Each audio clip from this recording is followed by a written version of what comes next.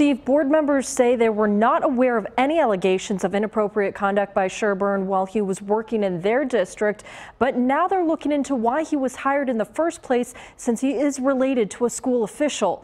Board members discussed Sherburne's recent employment at Buxton Elementary School, where earlier this year he worked as an ed tech. Sherburne is the son of MSAD 6 Superintendent Frank Sherburne. His brief employment with the district was the focus at tonight's meeting. The board releasing this statement. The board is aware of the community's concern regarding the district's nepotism policy and recent allegations concerning a former employee of our school system. We will be working with our legal counsel to gather relevant information to ensure that we have all the facts. The board is committed to bringing this matter to prompt resolution for the good of our school system.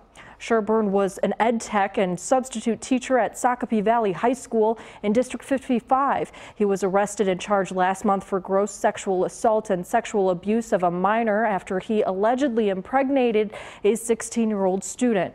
Sherburne has been out on bail and his next court appearance is scheduled for June. Live in the studio, Courtney Sturgeon, WMTW News 8.